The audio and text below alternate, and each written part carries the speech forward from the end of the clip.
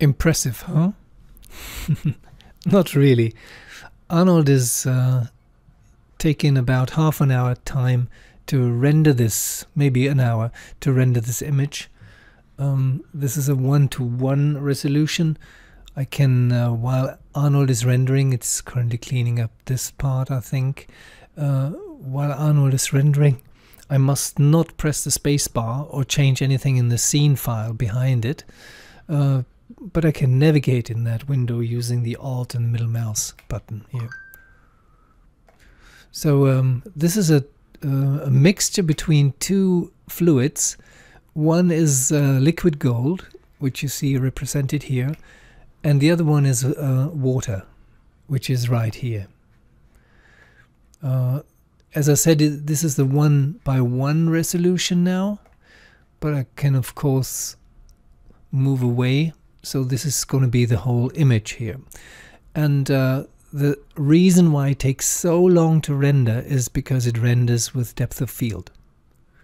And that's what I'm going to show you now. I minimize this window and I just explain the scene without moving the camera, because when I move the camera, the rendering will update accordingly and I have to restart again. Okay, so this is the scene here. I go to the lock that view of the rendering camera. I go to the perspective camera. This is the camera which is actually rendering the scene now. And I have two liquids, and I won't rewind the simulation now. Two liquids. One is gold and one is water. So two different shaders, and the gravitation is slightly different. I have the standard gravitation for the gold, which is 9.8, and I have a gravitation of, I think, 4 or 3 for the water. So the water falls down more slowly, so the two things mix with each other slightly, rather than falling down at the same speed. Where is the depth of field? It's in the camera. It's this perspective camera here, which I created. It's not that one. It's that camera here. I needed to introduce a locator.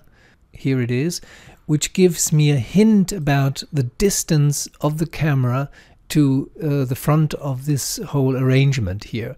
And I see this in the viewport here in the heads-up display. You find it under Display, Heads-up Display, and Object Details.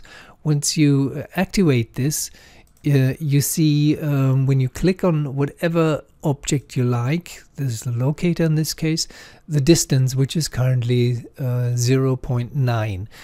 So when I go to the perspective camera here in the outliner, I find the Arnold section down here. You open it, there's a depth of field section here. And the focal distance currently, I tried it out with 0.9. It only puts the very close by details into focus. So I tried out a little bit of focusing, and the focus distance of 2 seems to work quite nicely, and an aperture size of 0.3. This is a very sensitive value. When you pump it up more, which means basically a very, very shallow depth of field, which is nice aesthetically. But well, that's all I wanted to say about this scene.